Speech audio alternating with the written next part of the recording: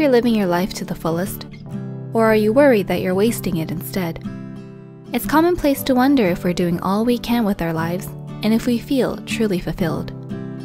If you've been grappling with these questions, we're here to help shed a little light on the situation. Here are 7 signs you might be wasting your life. 1. You overanalyze everything in your life. Do you worry too much about the future? Do you spend a lot of time worrying about things you can't control? Taking the time for quiet reflection and introspection is a good process that helps you learn from your mistakes and better yourself as a person. But there is such a thing as over-reflection and over-analysis. If you spend so much time thinking over your life, you can box yourself in from truly living it. 2. You throw yourself into your work. Working and having a job is an essential part of life. It gets even better when you can find a career that coincides with your passions and aids in fostering a good sense of personal fulfillment. However, if you don't have a good work-life balance, this can take away from your social life and other aspects of personal growth outside of your career. 3. You let your fears hold you back. Do you find yourself grappling with paralyzing feelings and fears of rejection, heartbreak, loss, and worthlessness? Fear is a valid and important emotion. It is a natural feeling designed to keep you from getting hurt. But fear can be an overpowering emotion at times, and it can crop up as a formidable obstacle in your life. It can stop you in your tracks. Fearing feelings of love, rejection, and failure can hold you back from experiences that could change your life for the better. 4. You feel dissatisfied with your life. Do you ever get this gut feeling that you just aren't happy?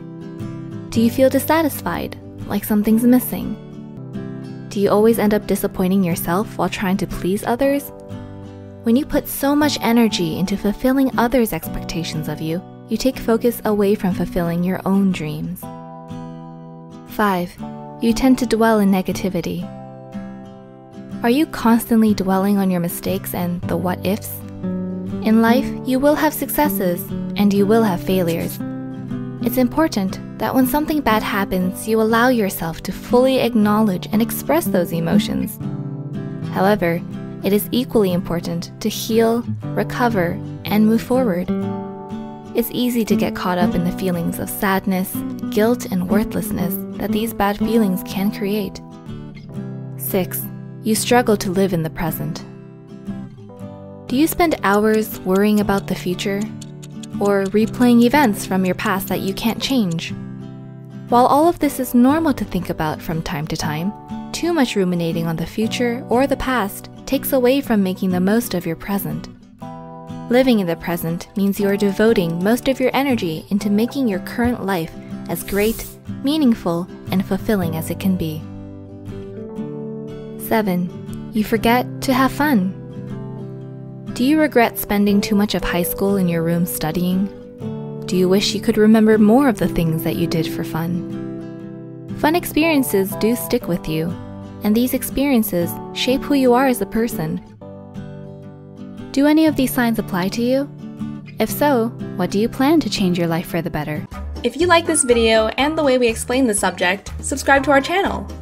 We try to explain complex subjects in simple language and cartoons to support students all around the world in their learning.